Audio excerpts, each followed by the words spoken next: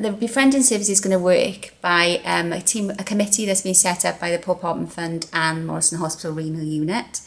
And it's going to be supported by a clinical psychologist who will train current patients and carers to befriend new patients.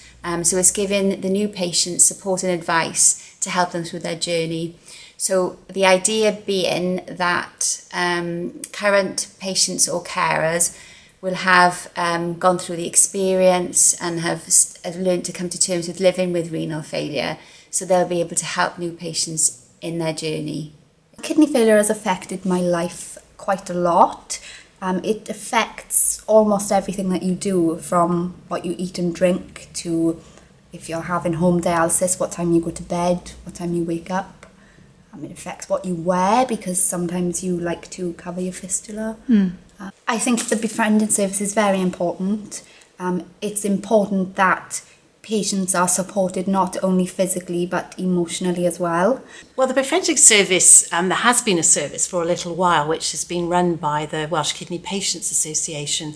But what we've realised is there are many more patients out there that need to actually have this type of service. So actually working with the Paul Popham Fund is actually sort of re-energising that service, so that we as professionals really can work with both areas and able to provide this, because I think the patients know that, by talking to other patients, they find out that they're not alone really in having sort of kidney disease.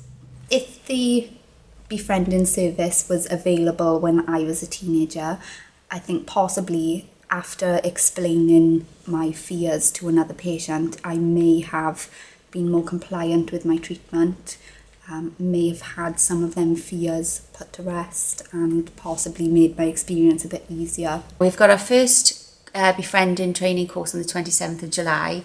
We're not sure how often they'll be run, whether it'll be monthly, bi-monthly or quarterly, as this is a new launch.